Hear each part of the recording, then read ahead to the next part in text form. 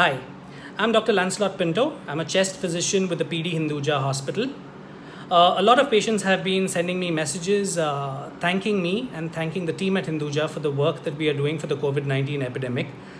I would, in return, like to thank everybody out there who's being very sensible about the lockdown, who's staying indoors, not being irresponsible about their own health and about the health of others.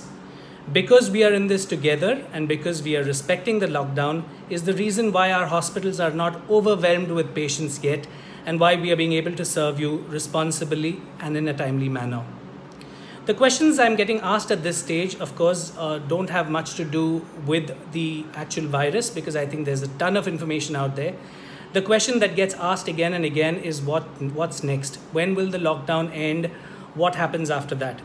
And the only answer to that I have is that there are three things which are going to be extremely important for our future, whether the lockdown ends or not, whether it gets extended or not. Number one, hand washing.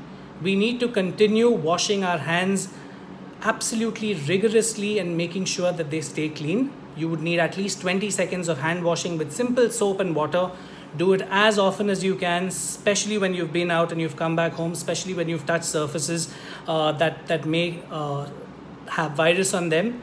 Hand washing and not touching your face go hand in hand together. So that's rule number one.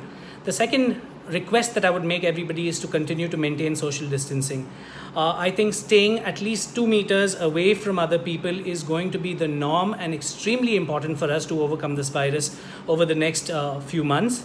And the third request is to wear a mask. I think masks are going to be our strongest allies in this fight against the virus. A simple surgical or a simple disposable mask that covers the nose and the mouth suffices. It's extremely important to cover the nose. A lot of people just pull it down and that doesn't serve its purpose anymore. It's not necessary to wear an N95 mask. Those masks are needed only for individuals who work in extremely high-risk situations like doctors. You would want those masks to be preserved for your healthcare providers and for people who need it the most. For routine day-to-day interactions, you do not really need N95 masks, and simple surgical masks should serve the purpose. So three things again: frequent hand washing, social distancing, and wearing a mask, especially when you step out of the house. I think these are the three things that are extremely important and will really help us keep this virus under check and not explode over the next few months. Thank you.